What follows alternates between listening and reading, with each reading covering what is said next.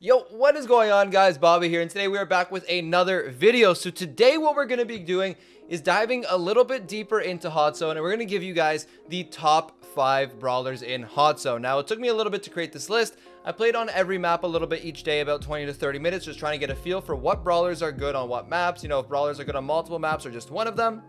And I feel like we have a pretty accurate list as for what the top 5 is. Now, just like every list, we're also going to give a few honorable mentions just because, you know, we don't want to just tell you guys 5 brawlers and say only play these 5. There are obviously other good brawlers that didn't make the top 5 that are very playable and very good in Hot Zone. So we do like to add in those honorable mentions. So that being said, we're going to start off with the honorable mentions, and let's start off our list. Okay, so coming in with our first honorable mention, we have the big boss himself. We got Frank.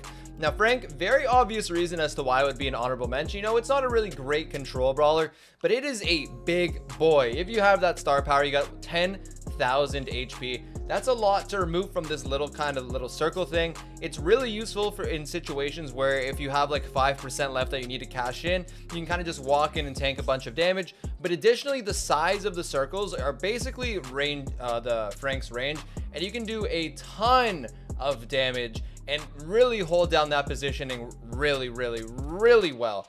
The only downside with Frank is that I do see him as kind of like a super feeder. So sometimes, you know, when the other team does, you know, have a lot of damage happening, or if they have a Barley or a brawler that you can constantly chip off the Frank, they're going to be able to really easily get a super, such as like a Sandy, and just absolutely start to dominate the game and cycle super. So this is the only reason why Frank wouldn't be in the top 5. Besides that, he's a very good brawler, just like he is in every other mode. Same downfall, same upside, and that's going to be our first honorable mention. So coming in with our next honorable mention, we have Gale. Now, Gale is very simple. It does have one really useful piece, or I guess 2. The gadget obviously is incredibly useful. When there's double Hot Zone maps, you got one that's close to your spawn, one that's far from your spawn. You can just launch into the one that's far from your spawn just as fast, if not faster, as they can walk into their close one. So obviously that's really useful. And then you have your push or your knockback, where if they're in the zone, you need that quick percentage. You want to get a little bit of a lead. You can very easily just push them out of the Hot Zone. Now, the downside with Gale is you can't really win a lane alone unless you're against like a kind of mediocre brawler. It's pretty hard to win lane on your own. It's more of just like a support brawler, and that's the reason why we're going to put it on the honorable mentions. Can't really carry its own lane, so that's why we're going to leave it there, and that is going to be it for Gale. Okay, so coming in with our last honorable mention, we have Bo. Now, Bo is pretty good, as you guys know, has some pretty decent HP, has some pretty decent damage, but obviously the reason why Bo is on this list is its mines. The mines cover up like half of the Hot Zone, and they are incredibly hard to dodge if you want to stay in that Hot Zone. Again, it's more of like a support brawler, so although you can win a lane alone with Bo, it's very dependent on if they hit your Bo mines, and if they're not, it gets a little bit difficult to win lane. So it's not like a really big brawler such as a Frank where you can just manhandle a lane. It's something that's really good for a support, something that, you know, you shouldn't stick to a lane, that should go side to side, kind of just help out wherever is needed. But nonetheless, it is a really good brawler, and it is going to be our last honorable mention. So coming in and starting off our top 5, we have Nita. Now, Nita is a really good brawler.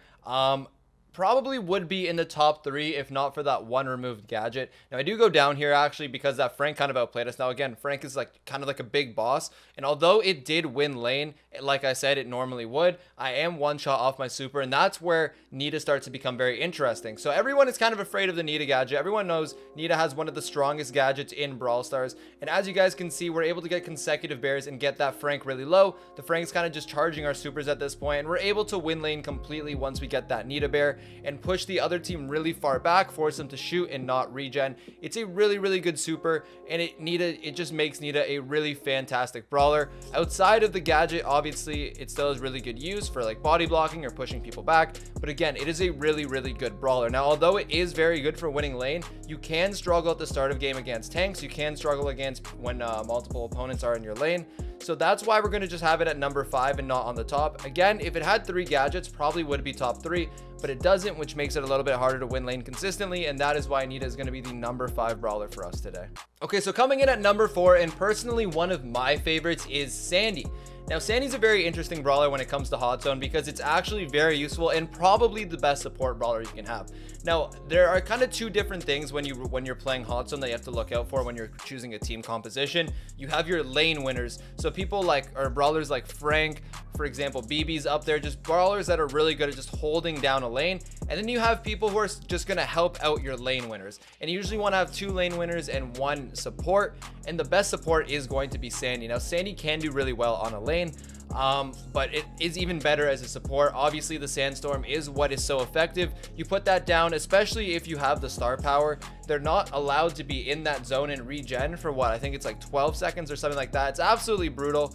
And to be honest, you can just cycle them over and over and over because there is a tank meta in Hot Zone, or at least a little bit of a buff meta in Hot Zone. So you can just cycle supers over and over again. It's completely broken. It's really, really awesome and really, really cool. And Sandy is most likely the best support. Again, we haven't played too much Hot Zone, so we're not 100% sure, but so far it's absolutely dominating, and that is why I'm going to put Sandy at number 4 on this list. Now, the top 3 brawlers are all absolute destroyers when it comes to lane, and that's what I feel like is the most important thing in Hot Zone. So although we do have the best support at number 4, I feel like it's important to be a good lane winner rather than being a good support. So with that being said, we're going to go into our top 3 and show you guys the top 3 lane winners in Hot Zone. Okay, so coming in at number 3, we have Pam, and this one is probably my favorite brawler on the list when it comes to Hot Zone because I feel this brawler has the best 2v1 ability. So with Pam, I'm definitely going to be using the 2nd star power, which hurts them if they're anywhere in the turret's range. Now, if you guys can just look at the screen right now, it's fairly obvious that the turret's range is actually even bigger than the Hot Zone range. So if you're putting that down in the middle, there is nowhere that they can enter the Hot Zone that won't hurt them.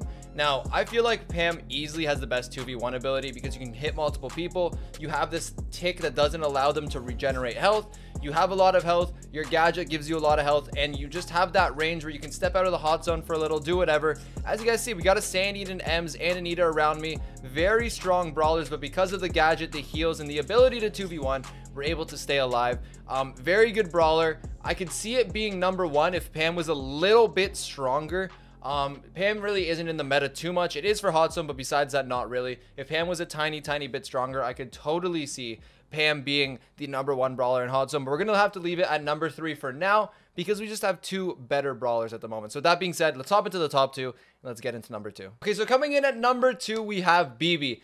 Now, it's fairly obvious as to why BB is, you know, where it is. You can just absolutely run through people with that shield. You don't need the speed at all. You just put up that shield. I forgot exactly how much HP it gives you. It's somewhere, if you have the total shield and you do not take a hit, you have somewhere between like 9,000 and 11,000 HP. I don't know exactly which number it is. I haven't checked in a while, and I haven't checked the recent buffs and nerfs for this since the original math was done, but it is somewhere there. And on top of that, you have the heal gadget, which you can use 3 times, which is 500 heal per second, I believe, for a little bit, or per half second. So I think you gain about 3,000 health from it.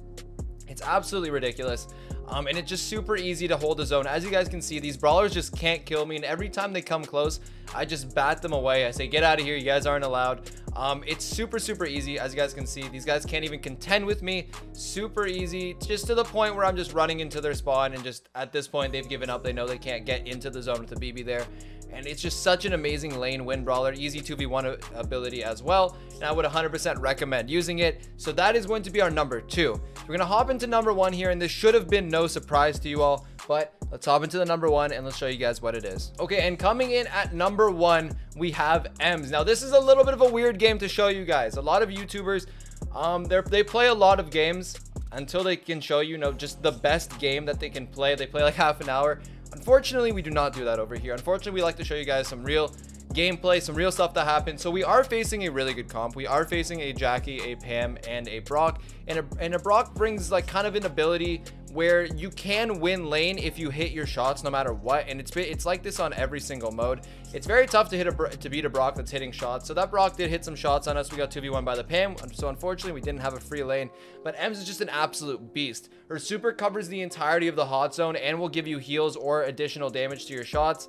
As you guys can see, we 1v1 that Pam fairly easily. The gadget's incredibly strong, can push them out of the Hot Zone, can bring them to places where you can do mass amounts of damage. I mean, Ems is just a very good brawler when it comes to Hot Zone. Very tough to beat. It's as if Hot Zone was kind of carved for Ems to be the best brawler. It's just super, super good. Very, very difficult to beat. And again, Ems counters tanks. It is a tank meta, so obviously Ems does perform extremely well. But anyways, that's going to be it for our list. Those are kind of the top 5 brawlers, but kind of the top 8 if you include the honorable mentions.